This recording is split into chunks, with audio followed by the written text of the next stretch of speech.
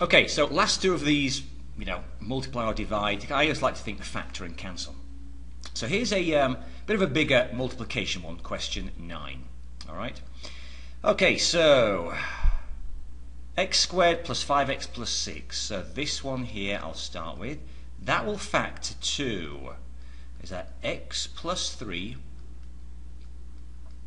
with an x plus 2. So again, remember you're factoring from the previous videos, from chapter 5. Okay, that was just factoring a trinomial with this nice simple x squared at the start. Two numbers that make 6 when you multiply, 5 when you add, 3 and 2.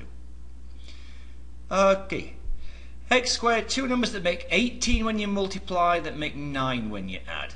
6 and 3, since I said 3, I might as well write the 3 first, right underneath the one that's already there. X plus 3, x plus 6, okay, that's the first one done. How about over here, times, right, the only thing I can take out of this one here is an x. Right, so I'll take an x out. I should be left with, take an x out of that, you've got x, take an x out of the 6x, you've got 6. Lovely cat here floating. So I've got cats, the cat's there, and he likes to jump on me. Right, okay, so that's factored the top right, bottom right, two numbers that make negative 12 when you multiply, negative 4 when you add. There's always a clue in here. I bet you there's an x plus 2 in it, if there's an x plus 2 at the top, but who knows. It's 6 and 2. Negative 6, okay, so x minus 6, x plus 2. Is that negative 12 when I multiply, negative 4 when I add. Okay, so here we go. That's next, remember. Okay, next.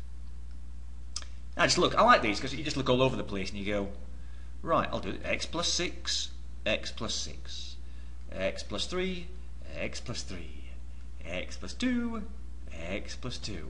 All that's left is an x over an x minus 6. Okay? Now do remember that rule. There's nothing here about anything changing round. There's not that negative 1 rule. Remember, x minus 6, 6 minus x. There's nothing there. I mean, it's, don't think, oh, is that it? No, just forget about that. That's the answer. Okay? X over x minus 6. Great. Right. Now, the next one, again, look at it, pause it, I'm going to erase it.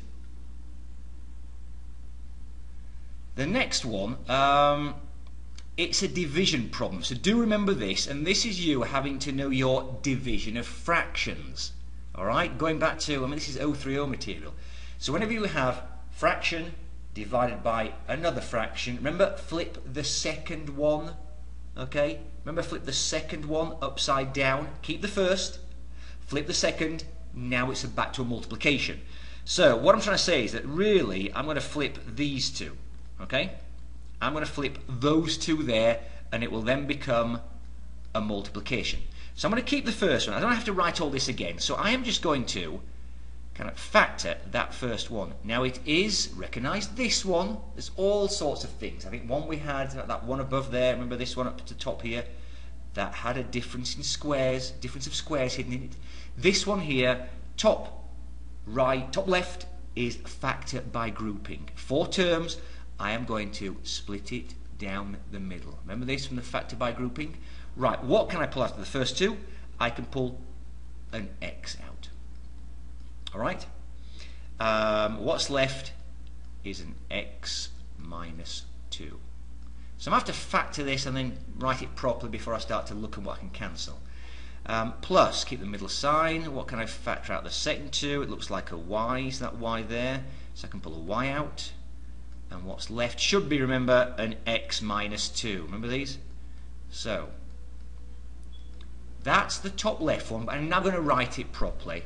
Okay, as in the proper answer for this is, right, I can pull an x minus 2 out of those terms, and what's left is an x plus y. So if you need to, go back and look at the factor by grouping videos for that one. I have just factored top left. The bottom one, I can take a 5 out. What is left is an x squared minus y squared. Now straight away I can see that's the difference of squares. I won't do it yet, but that is the difference of squares. For now, all I can do is pull a 5 out. it's multiplied by, now remember, I'm going to switch these, so this is now going to be the top. The bottom that was original is now going to be the top. And I can see I can pull a 9 out of that, and what's left is an x minus y. Okay? This one that was on the top is now on the bottom, doesn't need anything to it, it's just x minus 2. Right. Okay, I haven't really finished this bottom left because I'm going to not have that. Remember the difference of squares? Square root, 1 plus, same parenthesis, but 1 minus. If you FOIL that, you will get x squared minus y squared. Okay, so I'm not using that. I haven't really cancelled it. I'm saying that's not there anymore. I'm using x plus y, x minus y. Right, watch this. X minus 2 on top, x minus 2 on bottom. X plus y on top, it's fun is this. X plus y on bottom. X minus y on top, x minus y on bottom. 9 over 5? I can't see, there's always, well, I don't like it, I can't see what's left. That's it folks, 9/5. There you go. But remember that when you're dividing, flip the second one, they do all the factoring and cancel, alright?